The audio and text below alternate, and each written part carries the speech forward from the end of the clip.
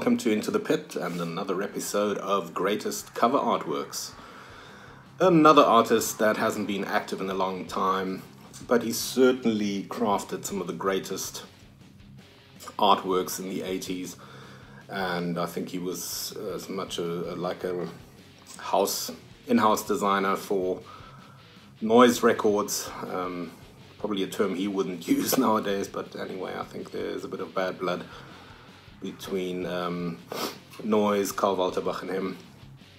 But anyway, we're here about the artwork and not the politics behind it. He proceeded to do a plethora of great artworks for Kreator and Celtic Frost, and also Death Row. There might be some more that I've missed, but these are the ones that spring to mind. And the one that I'd like to elevate in this issue is Kreator's Pleasure to Kill. Now, once again, iconic. I think the cover exactly underlines the title. And when you listen to the music, it's the cover is like a backdrop to it. You know, it's just perfect. It fits. And he proceeded to do Kreator's Terrible Certainty as well, and the Celtic Frost mini LP Emperor's Return.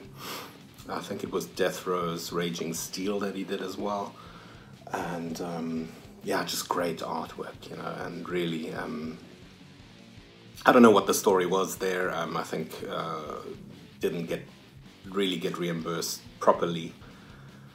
Probably got reimbursed, but not in the dimensions that he was thinking of, and especially because his artwork was then used on merch and is being used to this day.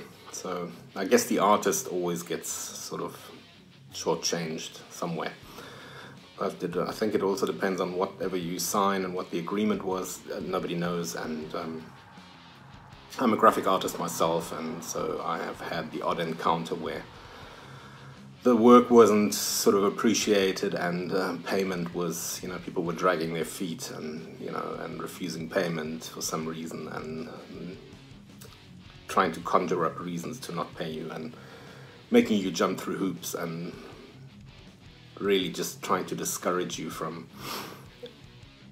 wanting what often were not even really high amounts for the work done. So in any case, but Phil Lawvere, really great artist. He's done some really iconic work, and this is a little shout out to him. And I was hoping to get him on the show in an interview. Maybe he changes his mind.